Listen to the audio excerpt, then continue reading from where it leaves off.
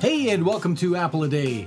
Today I wanted to highlight the power of using applemotion to create templates for Final Cut Pro in a real-world scenario. Recently, I teamed up with a graphic designer and we combined two of our interests, trivia and movies. We created a new YouTube channel called Hot Buttered Trivia. This is what you're watching right now. We just released our first full-length video which has a Christmas movie theme. Please do me a favor and check out the link in the description below. It's a lot of fun. You won't be disappointed. So I'm telling you about Hot Buttered Trivia for a few reasons, one being just shameless promotion, and the other is to show you how this was created using applemotion and Final Cut Pro. The two most important applemotion features we relied on were drop zones and rigs. The drop zones let us place images and video onto the templates while in Final Cut Pro, and the rigs let us add checkboxes and drop-down menus to control display options for the templates. So I'm going to show you briefly how these templates work in Final Cut Pro. So as you can see, I've got the project open for our Christmas movie trivia video. I've silenced all of the audio rolls because I'm only going to focus on the video aspect of the templates. So looking at the timeline, you can see I have a background clip. This was made separately and rendered out into its own video file, which saves a lot of processing power as it doesn't have to constantly render it. So turning that off, you can see that all of the templates actually have a transparent background. I'm just going to turn that background back on. Now, if I zoom in, you can see that these templates overlap. That's because the template contains the transition that we're using between the questions. It's 1.5 seconds. I'm going to select this template here, and if I go over to the top right, we can see the published parameters, and these are parameters that come from applemotion. You can see that I have two drop zones, but there's also this option up top which says transition, and it's a drop-down menu, and it says both, at end, at beginning, or none. So this is what's controlling the transition that appears on the clip. I'll move the playhead to the beginning of this clip and press play, and you can see the transition.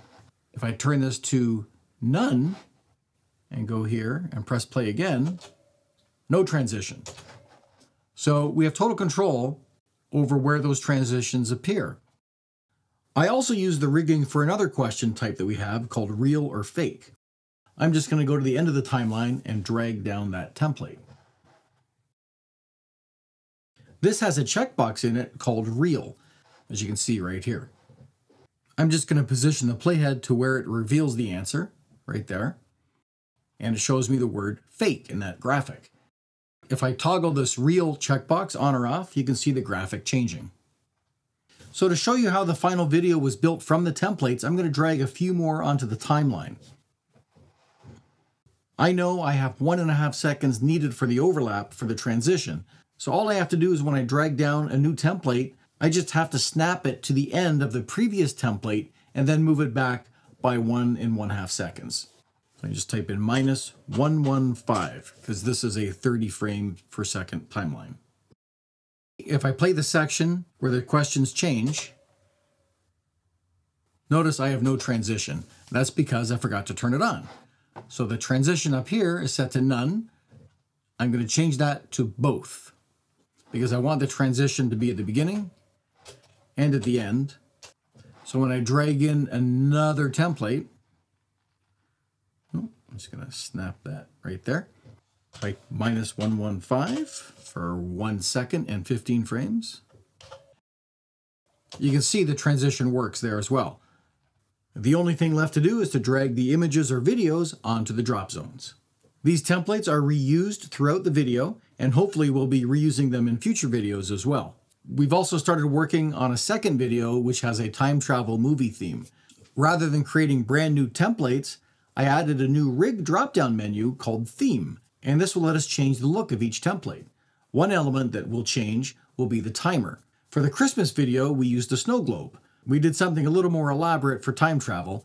I only have this in one template right now as it is a work in progress. Let me drag this down onto the timeline and position the playhead to where the timer is. As you can see, it's a snow globe. Now on the top, I've got this theme option and it's set to winter. If I select that and change it to time travel, we have a completely different graphic. I'm going to play that. And not only is the graphic different, but the actual animation is different as well. So how do you go about making a rig that changes what appears in the template? Well, let's jump over to Motion and I'll show you briefly how that's done. So here I am in the same template, this last word template.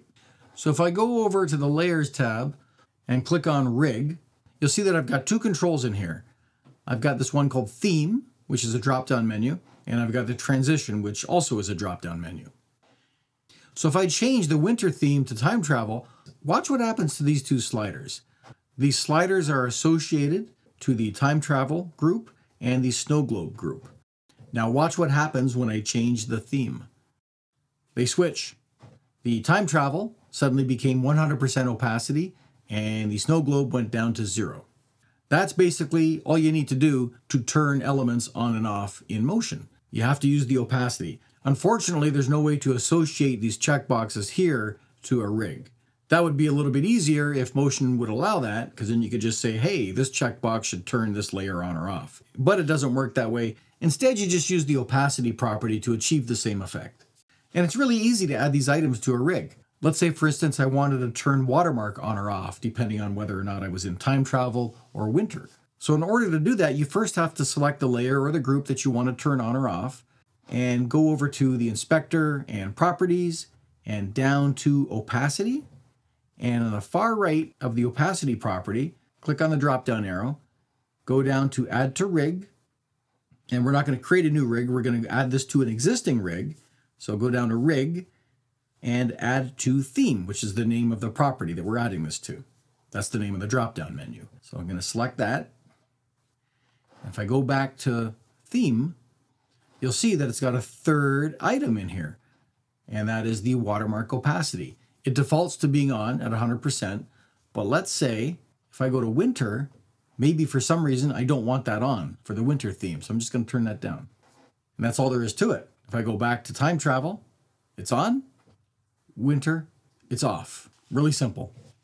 Okay, well, that's a really brief intro to using templates and rigs created in applemotion for use in Final Cut Pro.